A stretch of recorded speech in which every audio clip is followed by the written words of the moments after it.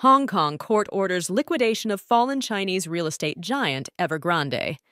A Hong Kong court has ordered the liquidation of Chinese property developer Evergrande, the country's second largest by sales, raising the prospect of burying a $300 debt pile of the embattled group. The High Court of Hong Kong on Monday ordered the winding up of the real estate group as its overseas creditors did not agree on restructuring its huge debt. Evergrande defaulted on its debt in 2021, raising fears of a property bubble in blooming Chinese economy. The company, which had liabilities totaling 2.39 trillion yuan, $333 billion, as of June 2023, filed for bankruptcy in New York in 2023. The liquidation order made by the city's High Court on Monday comes after overseas creditors of the embattled Chinese real estate giant failed to agree on restructuring the company's massive debt, even after 19 months of deliberations.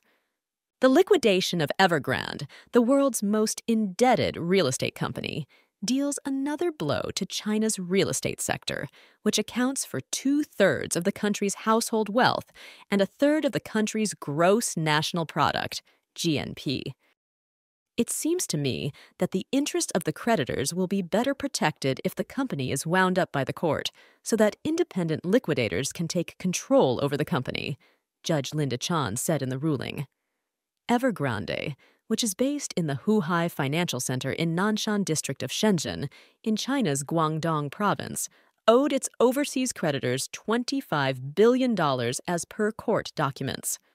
In a regulatory filing with the Hong Kong Stock Exchange, Evergrande said the court has appointed Alvarez and Marsal as liquidator as interim manager of the company, and that the liquidator has been authorized to take control of the company's assets. Evergrande's assets include, among others, the group's office tower in the Wan Chi commercial district of Hong Kong.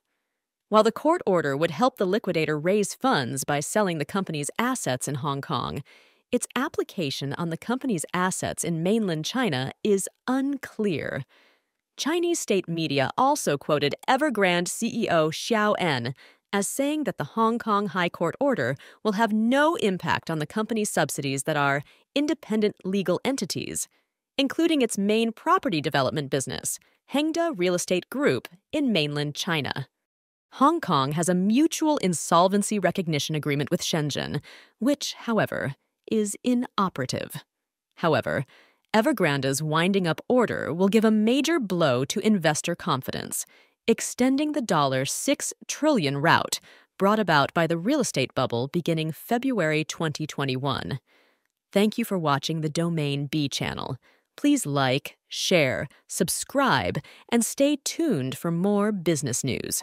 Also, read more business news and feature stories on domain-b.com. The link is given in the description below.